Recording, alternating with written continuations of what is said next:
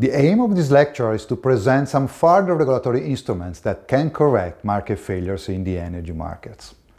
With this lecture, you will be able to understand why some of these policies create stronger incentives for investments and how regulators should encourage not only efficiency, but also long-term output targets like service quality, security of supply, and innovation.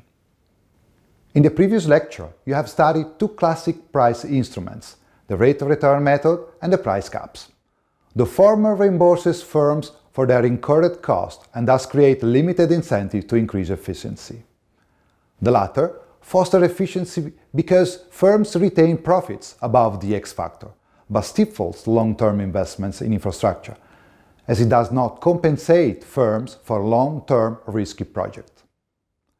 Next, you will examine YASI competition as another possible pricing instrument.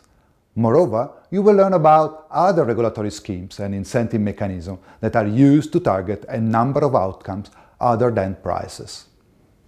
In absence of competition, economic regulation might step in to correct distortions and induce undertakings to adopt behaviors in line with a competitive approach, even in those markets where no conditions for the development of competition are actually in place.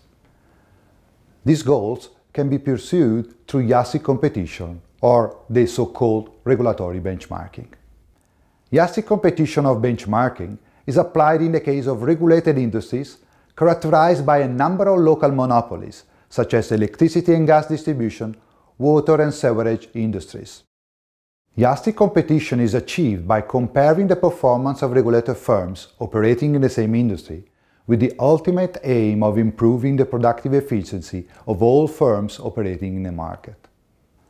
By applying this method, regulators identify a tariff based on the estimated efficient cost of all firms operating in an industry. These efficient costs are determined by a quantitative analysis of the costs of all firms operating in the same industries, which are not only are likely to use the same production technology, but also provide similar services to those of other firms operating in the same industry. More specifically, the intuition behind this method is straightforward. The regulator compares data across the industries and then uses information from others to regulate the single firm. For example, the price of a firm can be set as the average costs observed in all other firms, according to the following formula. The price of a single firm, PI, should equal its average estimated cost, CI bar, and the regulator defines CI bar as equivalent to the average costs of all other firms in that industries other than firm I.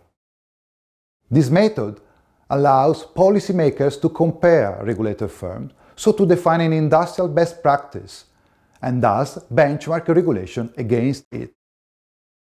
The key advantage of YASI competition is that it reduces information asymmetries between the regulator and the regulated companies by defining feasible range of cost reductions in the regulated industry. This, in turn, can reduce information rents enjoyed by the single companies. However, this method suffers from a number of shortcomings. First of all, whenever firms are quite different, the heterogeneity in prices and costs makes it harder to define a relevant benchmark.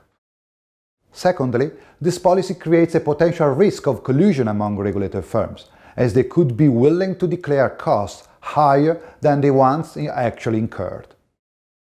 Lastly, it does not provide the regulator with a credible enforcement strategy. Beyond these regulatory instruments that target prices charged by energy firms, other incentive schemes exist that complement the previous ones. For example, to increase efficiency, policymakers can instead focus on earnings sharing or revenue sharing plans. They both allow for explicit sharing of realized earnings or revenues between the regulated firm and its customers.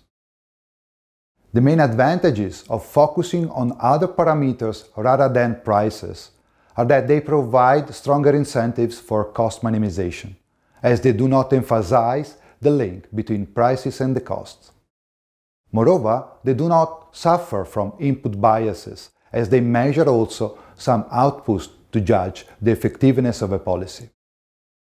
Lastly, these alternative incentive methods are less burdensome in terms of administrative costs. However, prices may diverge significantly from realized cost, as the price-cost link is severed. Also, all risk shifts to the regulated firms, thus making the cost of capital to finance investments much higher. Lastly, these incentive schemes can still create some distorted incentives. As they encourage cost reduction, they can also create strong incentives to reduce quality and postponing innovations. For this reason, these policies need to be coupled with some forms of service quality regulation.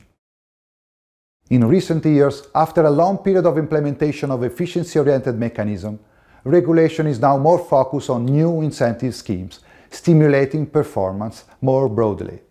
While price controls and efficiency incentives were targeting mostly inputs, such as operational and capital expenditures, nowadays attention has shifted towards improving social welfare more broadly, looking at a variety of output measures. These include network reliability, environmental impacts, customer satisfaction, ability to meet social obligations, long-term investments and innovation, and so on. To conclude, you have now seen some of the main types of regulatory instruments available to policymakers. In practice, most countries design hybrid policies that include some cost-sharing components and some incentive-based components. Another fundamental element that ensures effective regulation is the presence of independent regulatory agencies that can monitor and enforce efficiency, service quality, and infrastructure investment.